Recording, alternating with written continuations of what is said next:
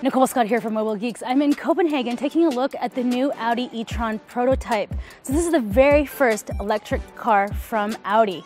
And it presents a really interesting design opportunity for the interior because, well, it doesn't have a combustion engine and it means that we have a little bit more room to play with. So we're going to take a look at the interior as well as these virtual mirrors. And I'm going to ask the question, are they just tech for tech or are they actually useful? All right, so here we are in the Audi E-Tron Prototype. Vroom, or actually not vroom, because it's an electric car. Oh, the seatbelt's tightening. And no, it's actually their first electric SUV. So, here we go. We're going onto the streets of Copenhagen. Yes, we are. Ready? Ready. I didn't expect that. Okay. I thought you did. What we have here is the digital window that we opened with the Audi TT and the virtual cockpit, and we open even further with the A8, and the digital world in here is the virtual rear view mirrors. So it's stretched to both sides. What we have is two HD cameras showing us what's going on in the back. So and they're just shooting straight back and then they're projecting the image onto beautiful crisp 7-inch OLED screens. These OLED panels. First in automotive. It's a beautiful, beautiful thing. But when I was presented with them, I thought, why would you replace something like a conventional mirror? It's practical, it's cheap, it's wonderful. Yeah. And there's two reasons for that. First, lots of technical things. The car is slimmer, the car is less likely to crash, it's more aerodynamic and it saves energy. Cool things, but it doesn't really sell it to me. What's really worth kicking is it knows what situation you're in and it shows you the information you need. So if you're going on a motorway and going quicker than 90, it zooms back out and shows you the cars that are further back, because that's what you need in a car situation like that.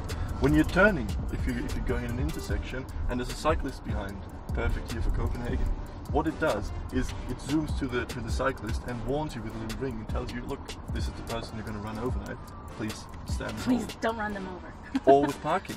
If we go into reverse, the mirrors are going to go down and show you the curbs on both sides, so you're not going to hit the curbs and scratch your beautiful wheels. Interesting. And so, will they tuck away when you're in park, or is this where they won't tuck away for legal reasons, but you can manually tuck them in, just like your conventional mirrors. Okay. Because that seems pretty expensive if somebody accidentally knocks out your mirror driving by. That is true. It's the same with conventional mirrors already. They're electric, they're heated, all that. It's an expensive thing to knock off the car, but they are slimmer, so we hope that it doesn't happen. So I thought that cars couldn't come with these virtual mirrors because of legal reasons. I thought that we had to have hardware mirrors. That's true, that's true. It was a big discussion and it's still in every single market. For the European market, for ECE, it is allowed. We can drive around in them. Okay. The same goes for Japan, for Singapore, for Australia. Yeah. With other countries, it's not so far. With the US and China, they have to still get their head around the virtual idea. That's interesting that China is actually not first to hop on this, because China seems to be ahead with a really aggressive legislation for autonomous drive. So that's interesting. China's not a part of that. Well, not yet. Not yet. We're convinced that it'll come. These further on the road, so it'll come. Yeah, it'll come. So what do you guys think? Are you excited for the virtual mirrors? Do you want them in your car?